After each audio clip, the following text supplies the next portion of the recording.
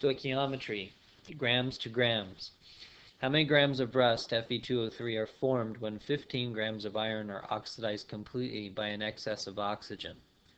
First thing we need to do is write out a balanced chemical equation. In this case, iron, Fe, is being combined with oxygen, O2, to form rust, Fe2O3. We are reminded that oxygen is a diatomic molecule when it is by itself. In its gas form, it is one of the honcobriefs, H, O, N, Cl, Br, I, and F, are always diatomic in their gas form.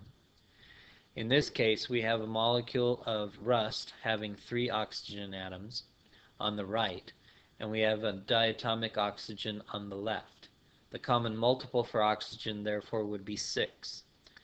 2 molecules of rust will give us 6 atoms of oxygen on the right, and 3 molecules of oxygen on the left will provide 6 atoms of oxygen. This gives us 4 atoms of iron. Therefore, we need 4 molecules of iron on the left.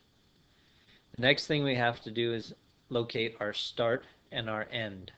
Our start is what we have, while our end is what we want. In this case, our start is going to be the 15 grams of iron that are being oxidized. And our end is going to be how many grams of rust we can create. Therefore, we start with 15 grams of iron, and we end with what we are looking for, grams of rust. Now that we have a balanced chemical equation, we can figure out the roadmap we will need to follow. And this roadmap will lay out the conversions we need to calculate our end. Starting with the 15 grams of iron, we first need to convert to moles of iron. 1 mole of iron can always be compared to the gram formula mass, or the atomic mass unit, which is the mass from the periodic table. Our second conversion is to change to moles of rust, which is what we are looking for, while we cancel moles of iron.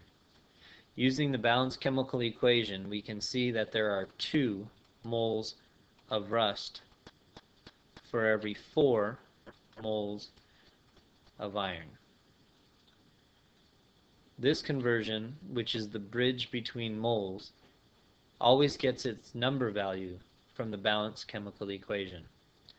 Our last conversion is to cancel the moles of rust to get grams of rust, and we will do this using the periodic table masses for iron and oxygen. In this case, we have 2 atoms of iron at 55.6 grams, which gives us a value of 111.2 grams. There are 3 atoms of oxygen times 16 to give us a mass of 48 for the oxygen. When we combine them together, we get 159.2 grams for the mass of rust. Using a calculator, we can now calculate the values. 15 divided by 55.6 times 2 divided by 4 times 159.2 to get the mass of rust found, 21.47, using significant figures, 21 grams of rust. This is our theoretical mass produced.